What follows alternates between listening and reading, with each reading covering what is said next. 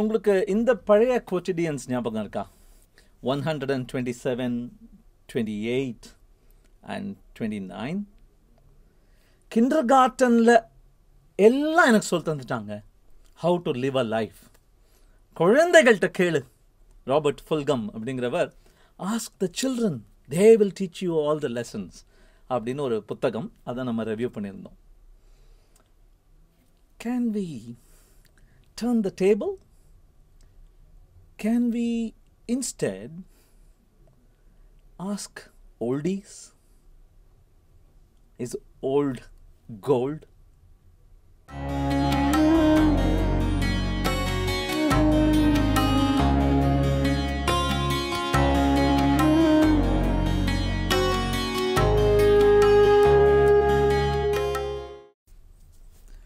வணக்கம். Harvard Business School, famous, world famous brand, world famous academic institution. Some of the great minds in today's politics, economics, management have passed out of its portals. அதில் best year அப்படின்லாம் சில போட்டிகள்லாம் வச்சு ஒரு இயரை தேர்ந்தெடுத்திருக்காங்க. Class of 1963. Something special about that year. நிறைய விஷயங்கள் open up ஆனது. Women where allowed in to post graduate business school. And அந்த ஸ்கூலில் படித்த அந்த வருஷ பேட்ச் பசங்க பெரிய ஆளுங்களாக இருக்காங்க அப்படின்னு நிறைய folklore, myth and probably true too. 50 years after they passed out, they all got back in the alumni reunion. And during that reunion, they were asked a lot of questions. And the questions were answered by each of these people who had passed out. அவ்வளவு நல்ல packaged wisdom-ஆ இருந்தது அப்படிங்கிறதுனால it has become a website and a book.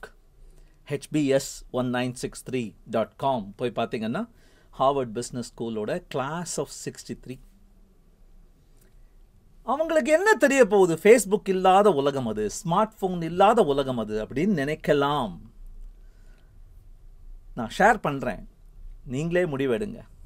ஒன்றும் தெரியாத oldies பேசிகிட்டு இருக்காங்களா, அல்லது விஸ்டம்ங்கிறது doesn't depend on time and doesn't change age to age, era to era.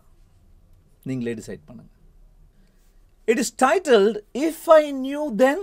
எனக்கு மட்டும் அப்போவே தெரிஞ்சிருந்ததுன்னா. These are the chapters that the questions were divided into. Let us dive in. About careers. If only you knew what you were going to do, the mistakes, the successes, the achievements, the losses, அப்போ என்ன பண்ணியிருப்பேன்? நிறைய பேர் பதில் சொன்னாங்க. I'm giving you 3 of them. முதல் job particularly, கற்றுக்கொள்ள ஆசைப்படு, சம்பாதிக்க ஆசைப்படாத, பணத்தாசை பிடித்து போய்விடாதே. அந்த முதல் ஜாப்ல தான் நிறைய நீ கற்றுக்க போற. எங்கேயோ கேட்ட மாதிரி இருக்குல்ல? Focus on your strengths. When you work on it, you focus on your strengths. You will have weaknesses. Work with others to escape those weaknesses. Isn't that beautiful? And limit your working hours. Workaholic ஆயிடுவே நீ. நாங்கள்லாம் அப்படிதான் ஆனோம். Have that balance. Limit your working hours. Then they were asked questions about marriage and family. Every one of them said that was probably the most important decision I took in my career. யாரை மணந்து கொள்வது என்ற முடிவு என்னுடைய கரியருக்கு முக்கியமான decision. They also said, குழந்தைகள் வளர்க்கும் பொழுது, குழந்தைகளோட நேரம் செலவழிக்கும் பொழுது ஒரு பிக்கி பேங்க் இருக்கிற மாதிரியும், அந்த பிக்கி பேங்க்ல நீ நேரத்தை உள்ள போட்டு சேமிக்கிற மாதிரியும் நினைச்சுக்கோ. If you don't spend time with your children as they are growing up, they won't spend time with you when you are old and retired. இந்த பிக்கி பேங்க் தான் அப்போ உடைச்சு செலவழிக்கிறாங்க. And they also said, குழந்தைகளை பற்றி பேசும் பொழுது, you will rise to a high position in society. You will end up rich. This is the best of the best institutions after all. Do not let your children feel entitled. Do not let them get away doing nothing. அவங்களுக்கு ஒரு fund, அவங்களுக்கு ஒரு support system உருவாக்கி வைக்கிறத மாதிரி mistake வேற எதுவும் கிடையாது. காலேஜ் ஃபீஸ் பே பண்ணுங்க, தேவையான விஷயங்களுக்கு கொடுங்க, பட் லைஃப் ஸ்டைல் சப்போர்ட் எரரை பண்ணிடாதீங்க. They were asked about the business. What business knowledge did you gain, which if only you knew then would have helped you? The world of business.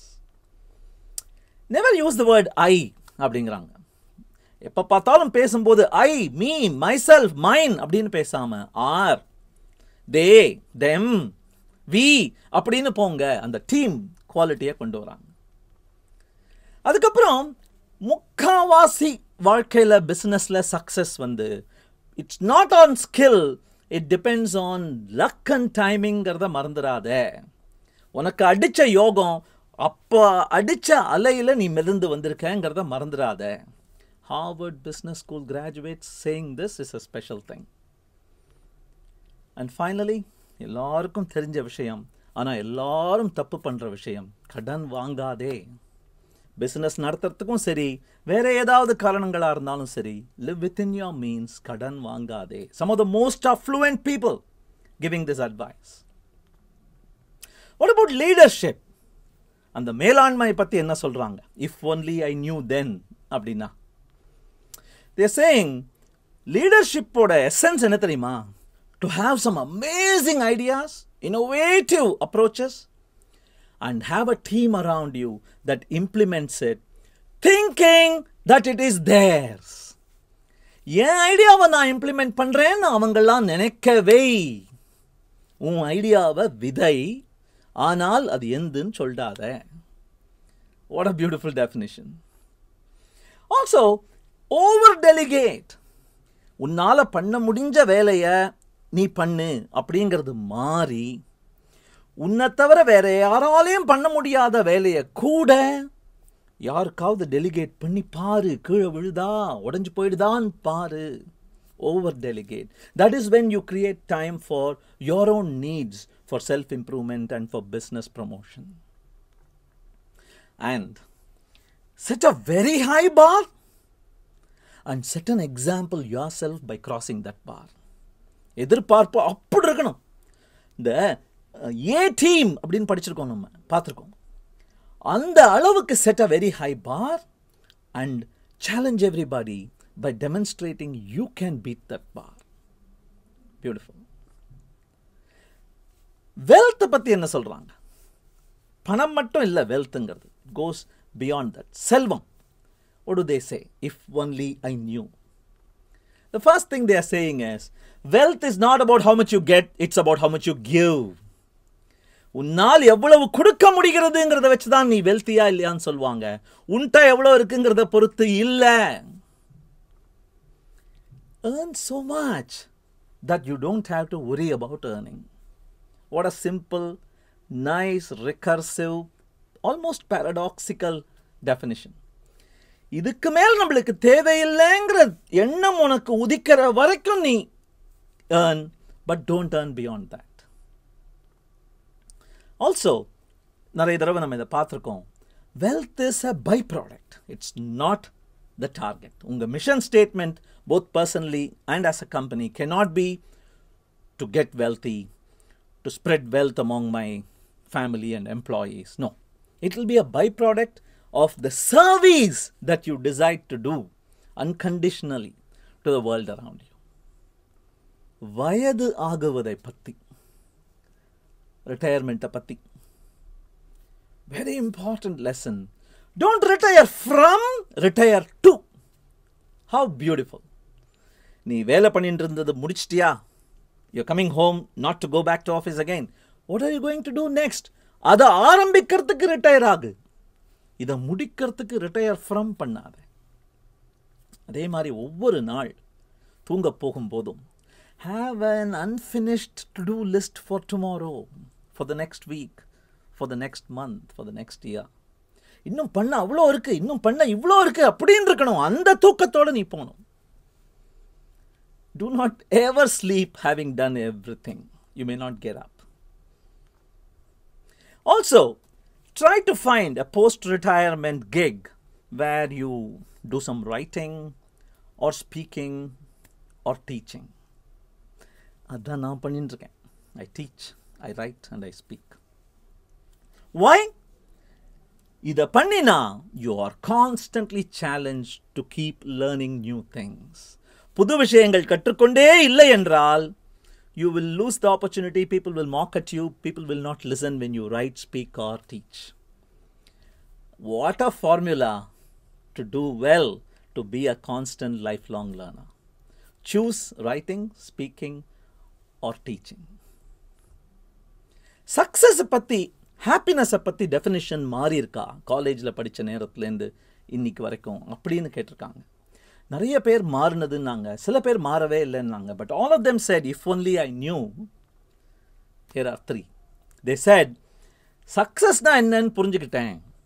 90% of the time I do things I want to do. 10% of the time only I do things I have to do. I am successful. What a definition. What about you? What is your success percentage? These numbers indicate something. It seems they did a survey. And the college pass out ஆகிறதுக்கு முன்னாடி, do you write down your goals? Do you have goals? அப்படின்னு கேட்டிருக்காங்க. 84% said they don't have goals really. 13% said I have goals, I haven't written them down. 3% said here are my goals, written down. 10 years, 20 years, 30 years later, the same survey company followed them up. அவங்கள meet பண்ண போது 84% கோல்ஸ்லாம் எனக்கு இல்லைன்னு சொன்ன அந்த கும்பல் அடைஞ்ச சக்ஸஸை விட, அடைஞ்ச கோல்ஸை விட ட்வைஸ் சக்ஸஸ்ஃபுல்லாக இருந்தது இந்த I have goals I haven't return them down அப்படின்ன குரூப். கோல்ஸே இல்லைன்னு சொன்ன குரூப்பை விட 10 times மோர் சக்ஸஸ்ஃபுல்லாக இருந்தது I have goals I have written them down அப்படின்ன குரூப். எவ்வளோ சிம்பிள் விஷயம். எழுதி தான் தொலைங்களேன். I have mine. Do you have yours? Also, சக்ஸஸுக்கு இன்னொரு ஒரு சுவாரஸ்யமான டெஃபினேஷன் கொடுக்குறார் ஒருத்தர், அனானிமஸாக ஆக்சுவலாக. What is success? In my view, is the same view that my dad had. அப்படின்னு சொல்லிட்டு, to be useful in public and to be happy in private. யோசிச்சு பாருங்க. To be useful in public, மற்றவர்கள்லாம் தெரிகிற மாதிரி நான் உபயோகமாக இருக்கணும் உலகத்துக்கு. நான் சந்தோஷப்படுறது மற்றவங்களுக்கெல்லாம் தெரிய வேணாம். நான் பாட்டுக்கு ப்ரைவேட்டாக சந்தோஷமாக இருக்கணும். Profound. What about life lessons? என்ன லைஃப் லெசன்ஸ் கற்றுக்கிட்டீங்க 50 வருஷத்தில் அப்படின்னு கேட்குறாங்க. அதுக்கு 3 பேர் சொன்னது, ஃபேமிலி வெக்கேஷன்ஸ் தாயா எனக்கு மெமரியில் நிற்குது. எனக்கு வயசு இப்போ 70ஆவது 60ஆவது 90ஆவது. What, when you look back, what achievements, what warmth, what special nostalgiaன்னு கேட்டா, குடும்பத்துடன் ஊர் சுத்தின நேரங்கள் ரொம்ப few. பட் அதுதான் மனசில் நிற்குது. There's a lesson there. Spend time with family. You're not going to get that back. Do not look back. Decisions எடுக்கிறோம். இத்தனை ஆப்ஷன்ஸ் இருக்கு. அதில் ஒன்று தான் சூஸ் பண்ணுறோம். அது சூஸ் பண்ண உடனே இன்னும் ஆப்ஷன்ஸ் பிரியுது. அதில் ஒன்று சூஸ் பண்ணுறோம். அப்படியே குறிக்கிட்டே போகுது வாழ்க்கை. திரும்பி பார்த்தேன்னா போகாத ஊர்களும் எடுக்காத முடிவுகளும் பறிக்காத பழங்களும் எத்தனையோ இருக்க போகுது. பின்னாடியிலேருந்து தான் தெரியும், வேற அது முன்னாடியிலேருந்து தெரியக்கூட தெரியாது. அதை பார்த்து பிரமிச்சு நின்று வருத்தப்பட்டு ஏங்கி மனசு உடைஞ்சு போகாத. Look forward, keep moving, no regrets please. I thought that was a very good lesson. And finally, you are not as good as you think you are. You're not as bad as you think you are. Stay humble.